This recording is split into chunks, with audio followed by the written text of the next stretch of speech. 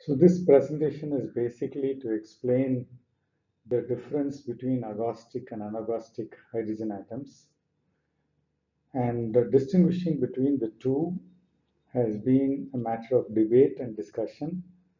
There are two papers which I have referred to in order to answer this question. Both the papers are referenced in this presentation.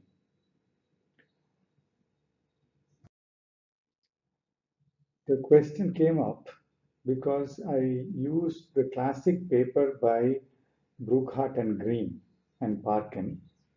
All of them are well-established scientists, and they have credentials to talk about the CHM interactions.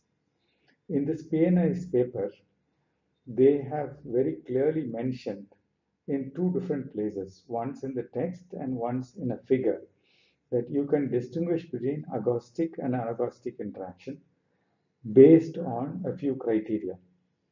One of them is the distance, the other is the angle at which the hydrogen is approaching the metal atom.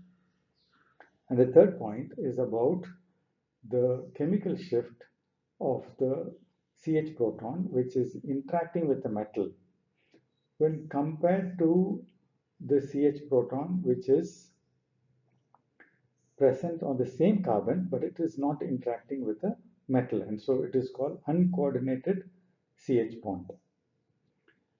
So agostic interactions are supposed to have an upfield shift with respect to uncoordinated CH. When you say upfield, that means the proton is more shielded, and so you have to apply a greater magnetic field. So that is the general understanding. When you say it is upfield shifted, it means that it is having a greater degree of electron density around it, around the hydrogen, which is coordinated. And the opposite is said of the anagostic interaction. So in the next slide, we have worked out what you would expect for the classic understanding of agostic interactions and anagostic interactions. So the way it is defined, agostic interactions are defined as those hydrogens which are interacting with electron deficient metal centers, and so some electron density flows from the CH bond, the sigma bond of the CH, into the empty metal orbital of the metal atom, resulting in depletion of electron density around the CH bond. So this would mean that there is some electron density depletion in Hc, the one which is marked as Hc, is electron density depletion. And so if there is depletion, then the delta value will go up. So Hc minus Hd would be positive. There will be a downfield shift of the uncoordinated hydrogen atom with respect to the uncoordinated hydrogen atom. This is what you expect from a normal reasoning which you might have about the agostic interaction.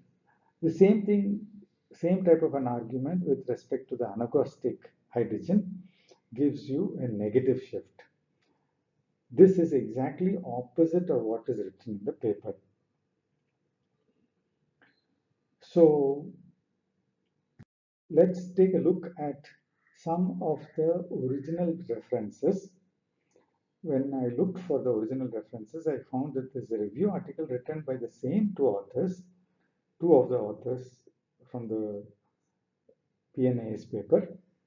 They are Brookhardt and Green. In 1983, they have published a review of their own work based on published work of others, and they have clearly said that the agostic interaction of CH bonds with metal atoms which are having an electron count of n equals 0 is different from the chemical shifts that you observe when n equals 2.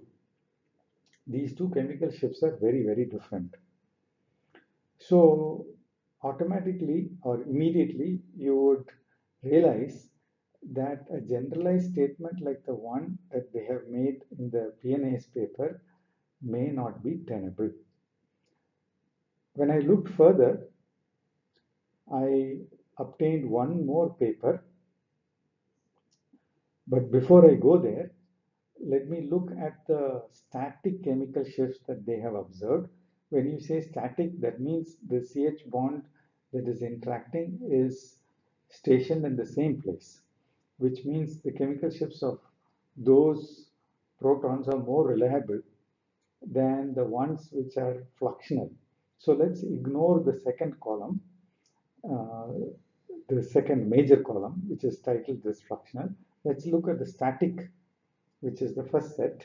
And in the third column, within the static uh, chemical shifts, you find that there are both positive and negative delta values. Delta values which are highly negative are indicative of the fact that the proton is sitting close to the metal. Whereas a delta value like 6.4, which is mentioned there, is clearly indicative of the fact that this is in fact a proton which is sitting close to the metal, but it is being deshielded. So very clearly this proton is deshielded. So this clearly tells you that one has to be very careful when interpreting chemical shifts. Now I come to another paper, which is a recent paper in 2015 by Wolfgang Scherer. And Scherer has gone back even further back to the literature when he looks at the interactions which are observed by Trofimenko, the person who originally interacted these strange chemical shifts, even before Brookhardt and Green developed the concept of agostic interactions. So here you can see very clearly there are two metals. One is a D6 metal, another is a D8 metal. And these two metals, even though they are D6 and D8, they have a very clear difference in the way in which the chemical shifts are being affected. So the proton that is interacting, one of them has got a high negative chemical shift, minus 5.88. The other one, which is a nickel complex, is now having a chemical shift of 6.10. So this tells you that the electron count makes a very big difference in chemical shifts. And I will come back to the original paper before I make a comment on chemical shifts in the presence of metal atoms. So here, the statement that the blanket statement that they have made that agostic interactions always lead to upfield shifts of uncoordinated uh, CH bonds or protons is rather um, unsubstantiated. They should not, or too generalized a statement, and one should not accept that. So this is the answer to the question which one of you has asked in the class about the anomaly of having upfield chemical shifts of the CH bonds. So we will stop with this section, and I want to make a comment on what happens to the protons which are close to metal atoms. Okay, so this is an excerpt from Professor Elschenbroich's book, and it is from his own work. He has mapped the chemical shifts that are observed in a set of protons which are distributed systematically at different angles with respect to the aromatic ring system. And the aromatic ring system is coordinated to a metal. So the delta delta that you observe varies from positive values to negative values depending on the angle which the hydrogen subtends with respect to the metal and the ring system. I am just giving you this uh, uh, as some information to tell you that you have to be very careful when you interpret proton chemical shifts when the proton is sitting close to a metal atom. Now, the way in which the chemical shifts change are not easy to interpret. And uh, a very long time ago, I remember reading in a book by E.D. Becker, a fairly classic book on high resolution NMR spectroscopy.